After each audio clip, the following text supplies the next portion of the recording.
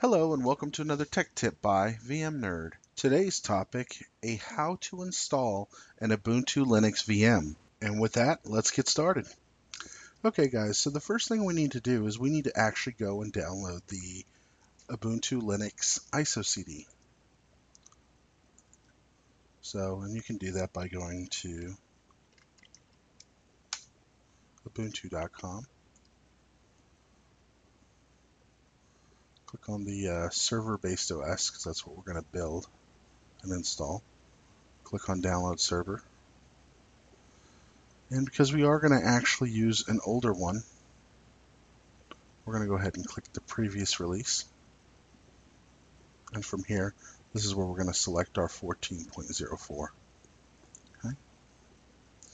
And the image that we're going to use for today is actually a 64-bit ISO. Okay, so let's go ahead and download that.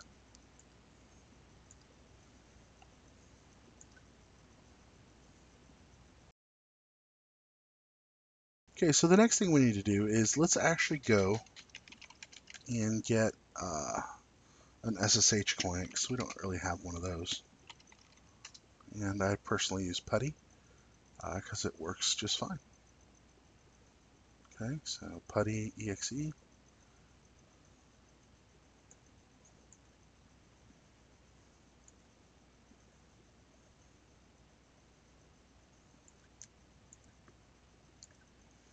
Okay, so now that that's complete, let's go ahead and log into VMware vSphere client.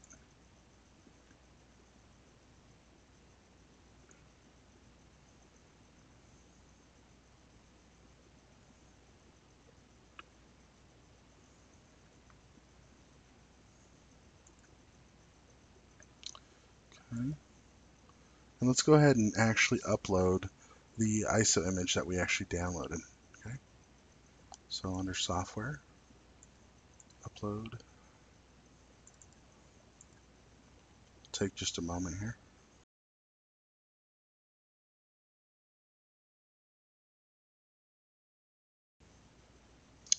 Okay, so now that that is uploaded, let's go ahead and create our VM shell.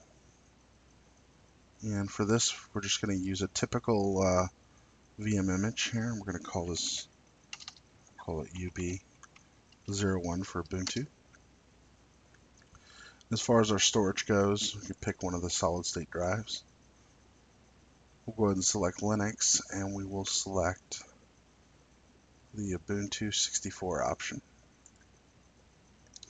We're just going to do one NIC, and it will be in the VLAN 300 space. And click Next. And as far as size goes, we'll just create a 16 gig virtual disk. Next, let's go ahead and edit the virtual machine settings. And go ahead and one core. We'll do 1 gig of memory, that's sufficient. Go ahead and get rid of the floppy since we don't need it. And I personally like switching the scuzzy controller type to a SAS base. And let's go ahead and mount the ISO image while we're in here.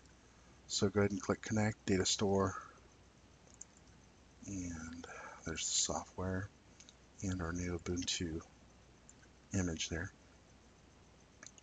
Okay, let's go ahead and power it on.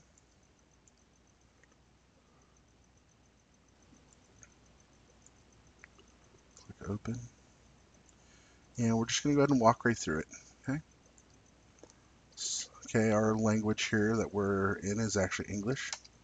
So go ahead and click Install. Okay, so for our keyboard language, go ahead and click English. United States. Keyboard, I always select No. Otherwise, it's going to do a bunch of things and it just actually takes longer. So just select No. You can manually select what it is you're going to, put in there. Believe it or not, it actually goes a little bit faster.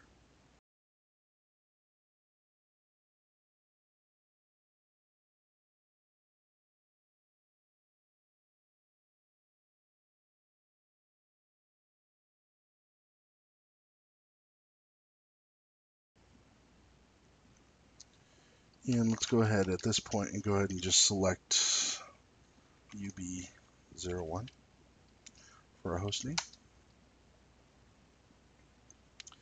And for the default username, we'll go ahead and just use the word default. Okay, and then a password of your choice. And we are not going to encrypt our directory here.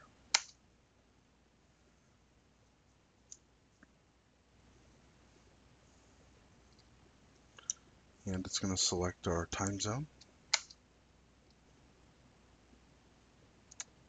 And the default option is sufficient. Next. Go ahead and write the changes. Yep. Amount is the amount of our VMDK file. Write the changes.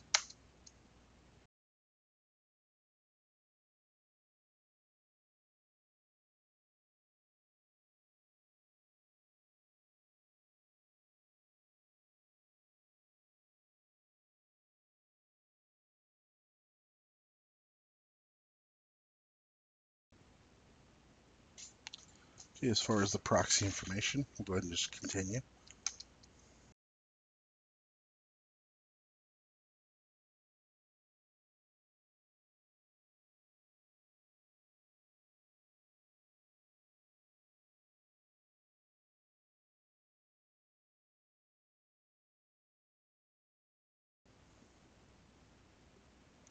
Okay, so this is where you want to manage the upgrades.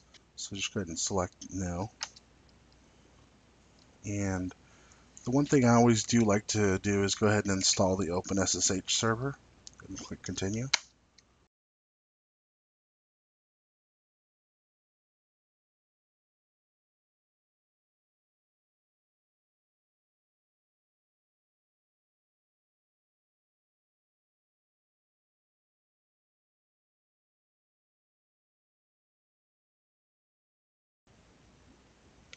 Okay, let's go ahead and load the grub bootloader.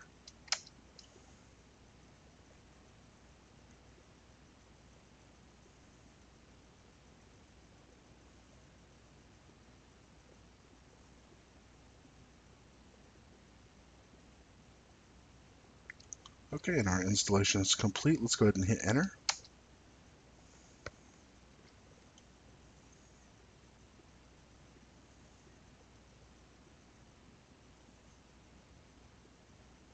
Let's go ahead and eject the CD while we're waiting.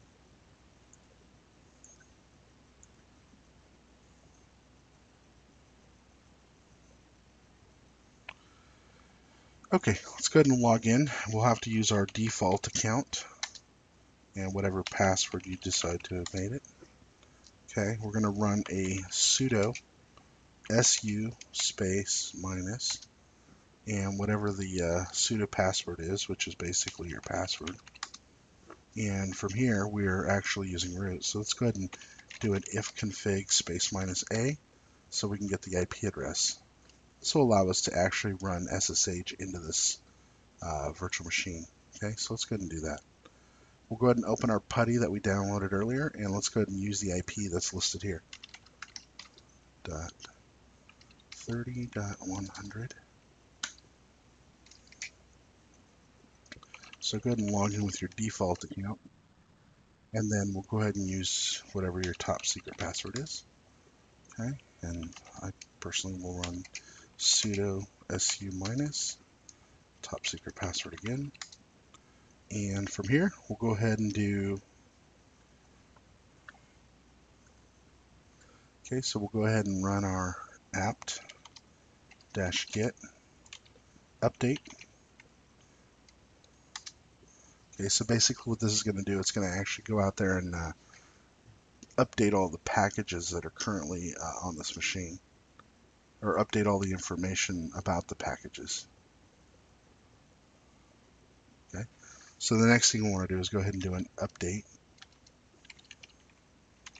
space upgrade. Go ahead and select Y, otherwise it's going to ask you, are you sure you want to continue? Oops, I did the wrong one there. Let's go ahead and do apt-get upgrade space minus Y. There you go.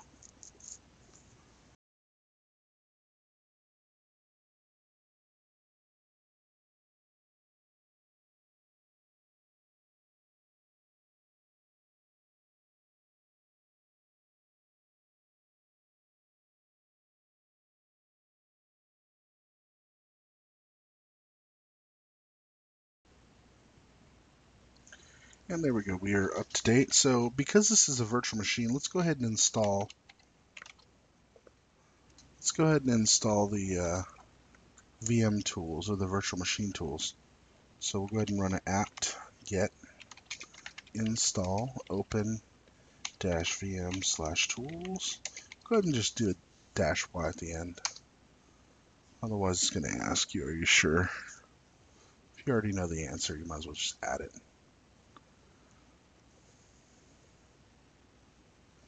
So let's go ahead and just do a restart first, and we'll come back and do this again.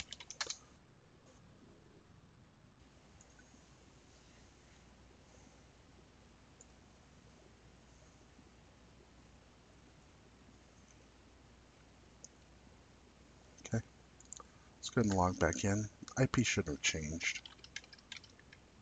So 30.100. Okay, we use default for a username and whatever your secret password is there. Sudo su minus and whatever your password is again. And let's go ahead and run that previous command about the open VM tools. Okay, so apt-get install open-vm-tools and do the -y.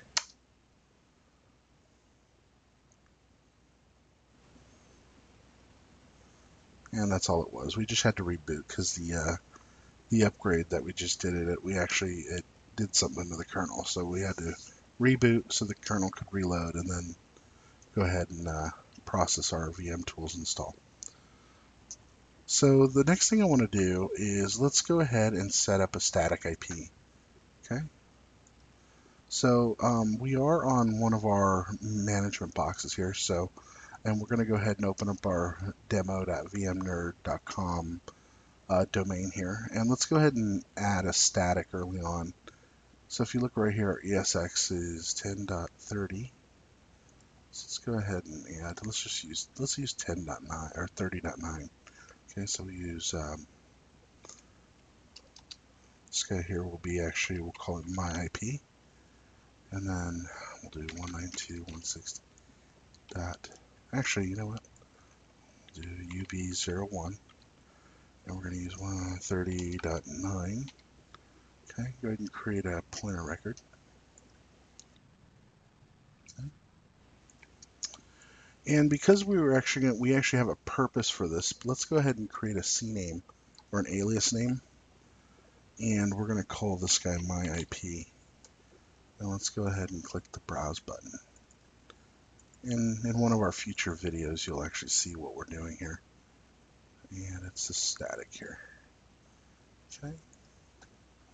Okay, let's go ahead and minus this out, and let's go ahead and reset the IP address. Okay. Let's go ahead and do a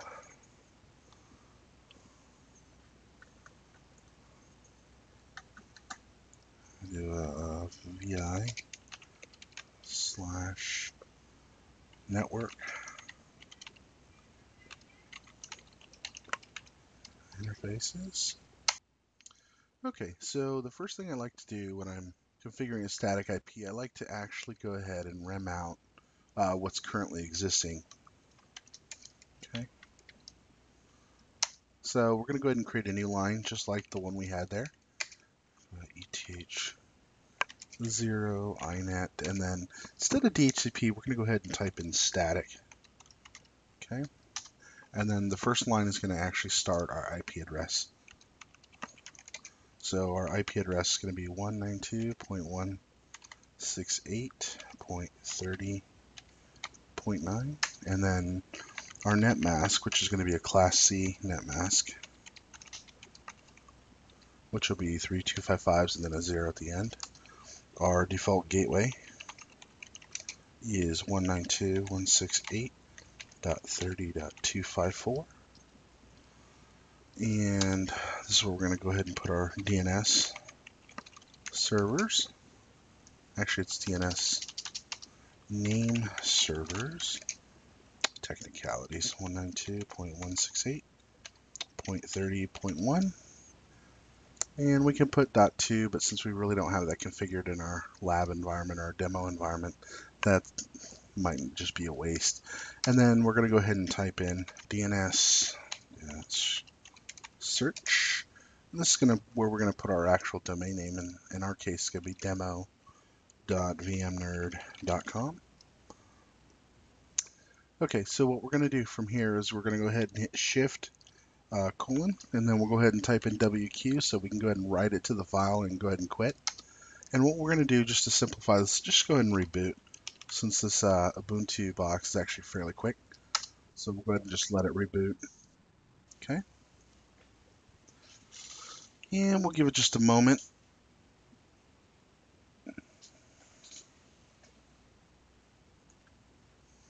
Okay, so our machine should be back up. So let's go ahead and just close that out, and we'll go ahead and open up a new putty session. And we'll go ahead and type in a UB01. And we'll log in with our default account and whatever your password was. Okay. So we'll go ahead from here and we'll do our sudo su dash and then whatever our top secret password is. Okay. Okay, so let's go ahead and test our search suffix here. Okay, and the easiest way to do that is just to go ahead and type in ping DC01, which is our domain controller, our DNS server. So let's just do that. And that comes back as expected. And let's just see what happens if we were to ping my IP. We should get back a response as well. It should actually come back to the UB01, which is our Ubuntu box. And there it is. And that's it. I thank you guys for watching our how to install an Ubuntu Linux Server VM. Have a great day. Hey guys, don't forget to check out our VMNerd YouTube channel for more tech tips.